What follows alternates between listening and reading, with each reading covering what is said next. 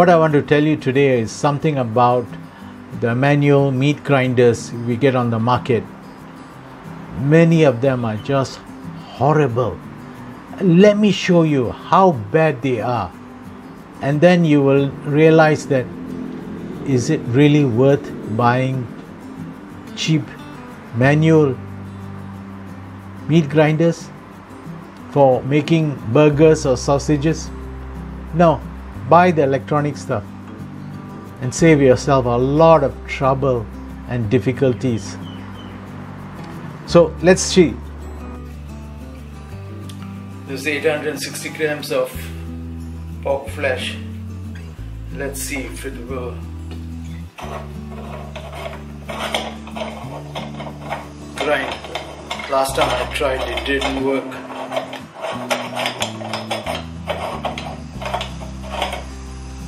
See, it's rusted. Can you see how badly it is rusted?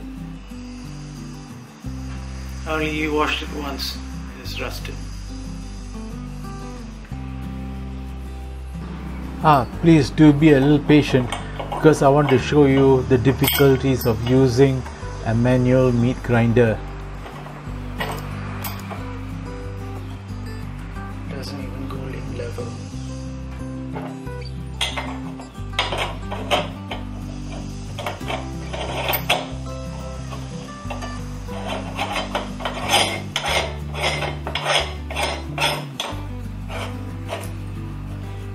Last time I used it, it jammed up and it couldn't work because of, I think, the tendons and the pork fat and all that. So now I'm just putting in pure meat to see how it will.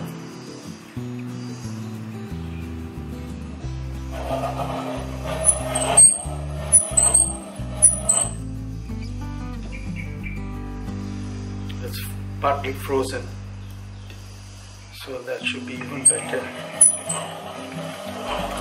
Make sure your meat is partly frozen and cut into small pieces so that they can be put into the hopper of the grinder, and it can grind better.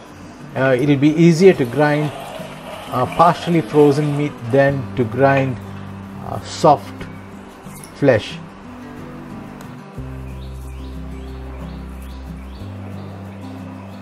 As you can see, there is no stopper or plunger to plunge the meat into the hopper, and I have to use my hand to cover it to prevent the meat from coming out. Can you see the first few bits of meat are discolored? That is because it has been cleaning the rust from the plate, so that part has to be removed. It keeps coming back out. I couldn't see it because I was standing at the back of the grinder. But after watching the video, I removed those pieces of discolored mincemeat. See, it's not going in.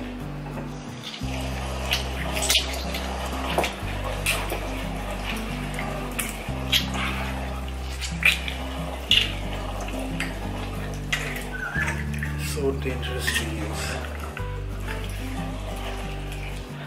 I have to put my fingers in so close to the screw thread.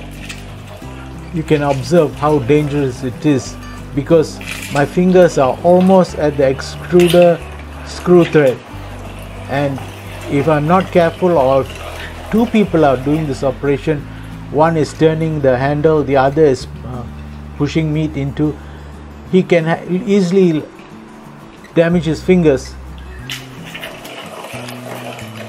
This is why a plunger is very important, so that the plunger comes in contact with the screw thread of the extruder, not your fingers. So be careful when you choose a meat grinder.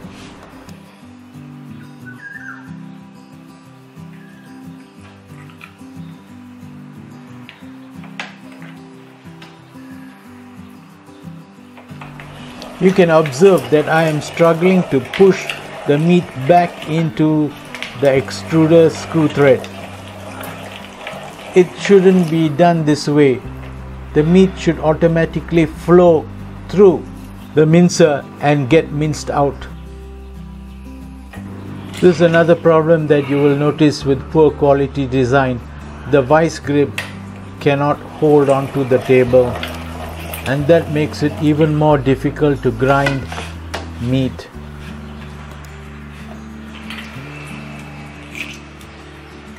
See, everything's flowing back, nothing's moving forward, very little.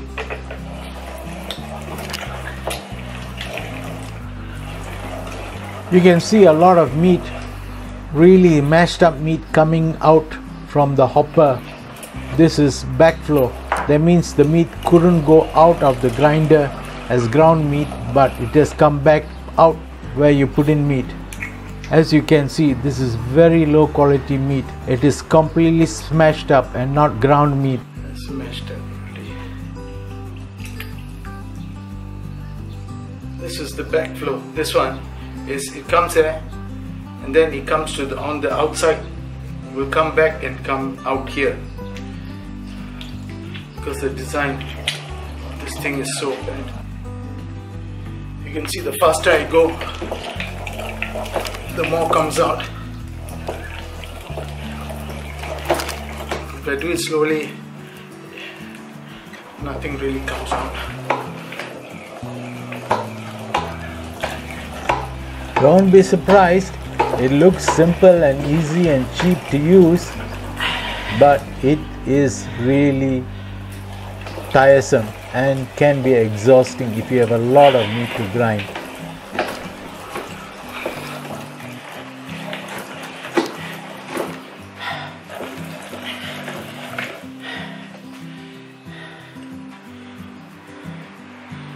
One thing I've learned is, if you overgrind the meat, it loses all its flavor. It must be some lumpiness in it, solid pieces of meat in it. If it's too finely grained, there's no flavor left in the meat. Now let's see what happens when I take this out.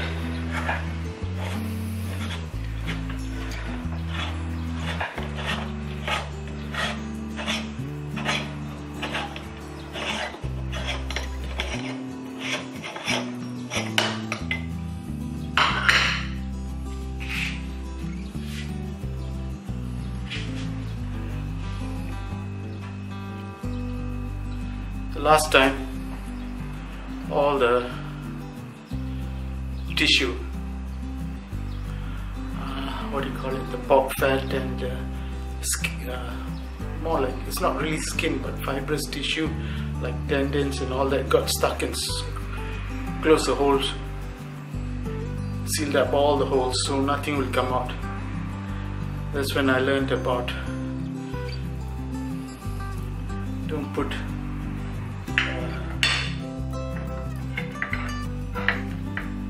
fatty meat in this grinder.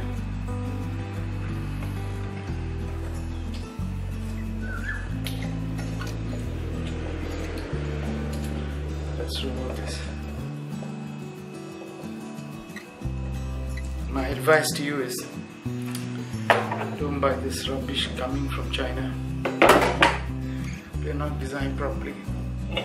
See, the meat won't come out.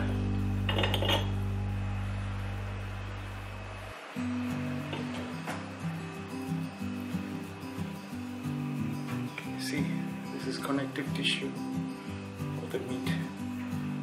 This is what gets stuck inside and won't come out, and it'll block the holes.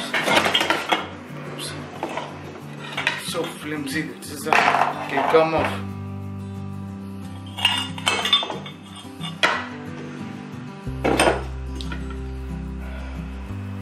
It's not worth it. If you want to buy a good electrical mincer grinder, I bought one sometime back, 500 ringgit. That's about 125 US, 130 US. On the third try, it's from South Korea. On the third use, it burnt out. and no one, I bought from 11street.com.my, don't buy anything from them. They wouldn't repair it, they wouldn't, 2 years I argued with them, explained to them, okay, return it, let me return it, will they fix it? They wouldn't fix it. They just said, hey, how is good is our service? Is it good? That's all they kept saying for the next 2 years. Don't trust those guys. Many people are telling you, selling shit in this country. Just be careful, absolute rubbish. What are you going to do? There is no law to sue them. There's nothing you can do. You buy, you pay your money, it's gone. They say, no warranty. Everything from China has no warranty. So when you take it out of the box and doesn't work, you lost your money, you wasted your money. Don't buy such rubbish from China. It's a scam. Now let me wash this all up. Okay, this is what I want to show you about this design. Why there is a backflow meat coming out from here, from there. Instead of going down and coming out here, it is coming back here. Can you see how much play there is?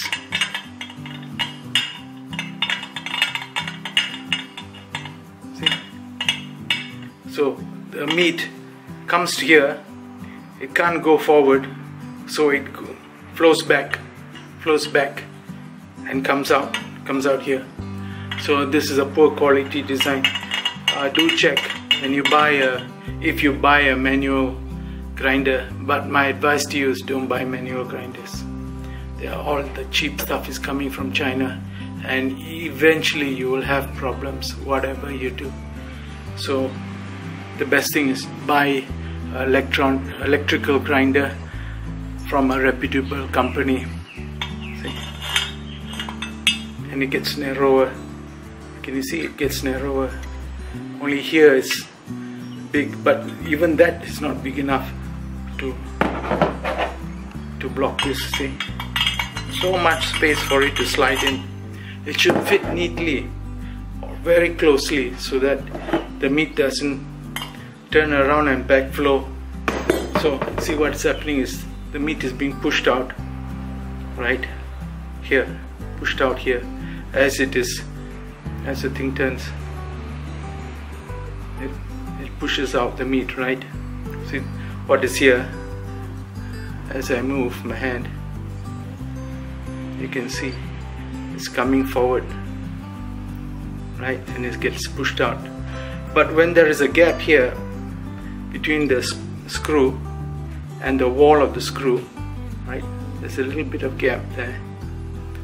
The backflow, the meat can come back out here, and it comes out here, comes out, and it comes out of the, what do you call it, where you put in the meat. And there's no plunger designed for this to close it and prevent the meat from coming out. So don't buy. See, proudly they have explained made in China, but it doesn't work. It's just a waste of money. So I washed the meat grinder and I want to show you how I used it to make sausages. So for making sausages, what we do is, it's empty.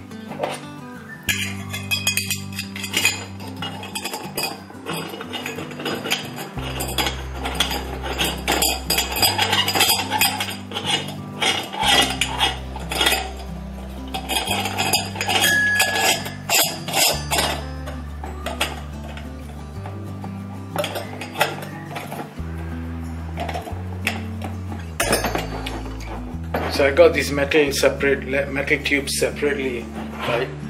This is not plugged in. The what do you call it?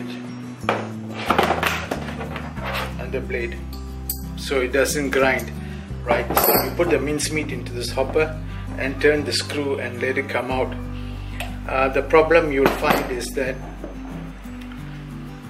the sausage skin thickness must be much bigger than this thickness, right? And if not, you find you're struggling to put it in, and struggling for it to come out and all the nonsense. Now the other thing I want to show, I bought this manual meat grinder because I want to make sausages. So that is the reason.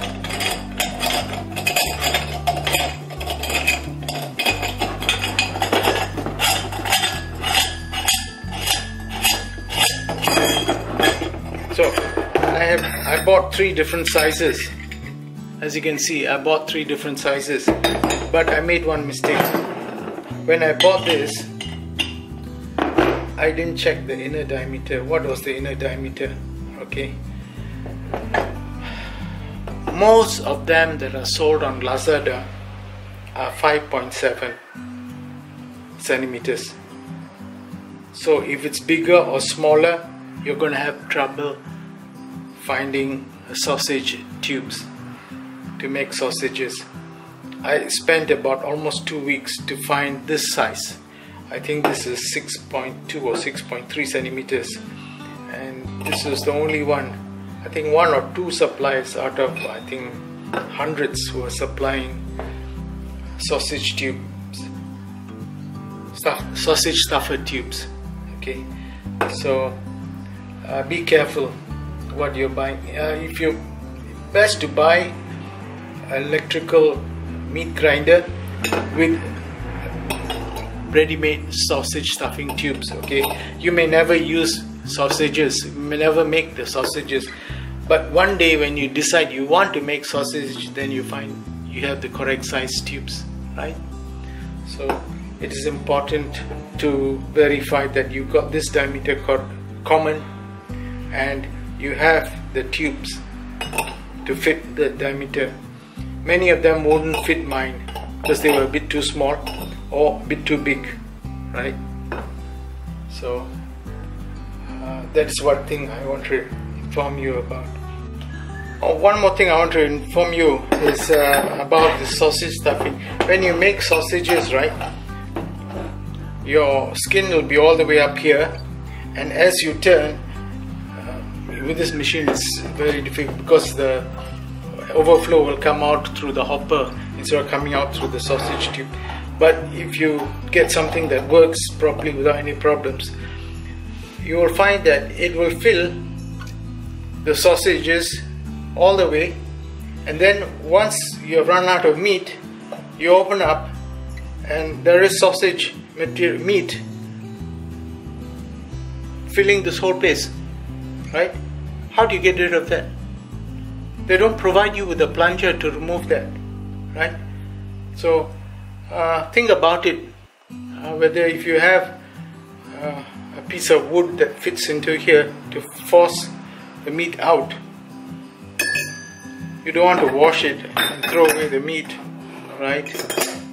So just a little warning about what are the problems you will face when you use a meat grinder, which nobody talks about. I have not seen, I've watched many videos on meat grinding and I have never seen one that mentions this problem.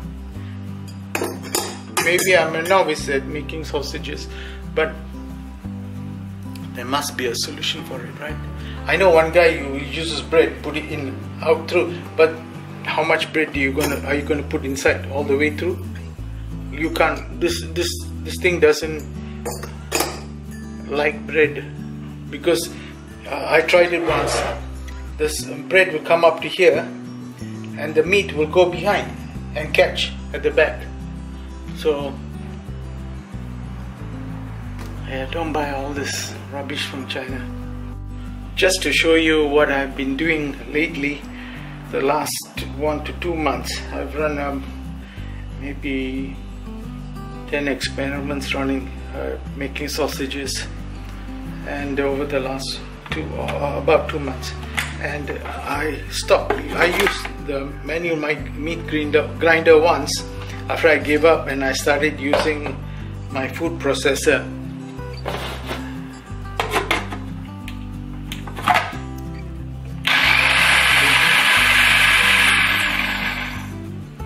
It's better to pulse the meat, because when I use 1 or 2, very quickly the meat becomes overground, and when that happens, it becomes powdery. When you cook it, you find it's powdery meat. It's not a meaty texture, and the flavor is gone. So be very careful if you're using a food processor. Pulse it. It's more tedious to use if you're pulsing, but at least you will get the correct, a better texture, not an overground texture. I will test out the burgers afterwards and see whether I overground it on the manual grinder. Let me tell you a little secret that I've discovered. Don't put too much spice in your burgers, because they will cover up the meat flavor. So minimize the amount of spice, maybe 0.5% spice weight compared to the weight of the meat itself, and that will give you quite nice tasting meaty flavor burgers.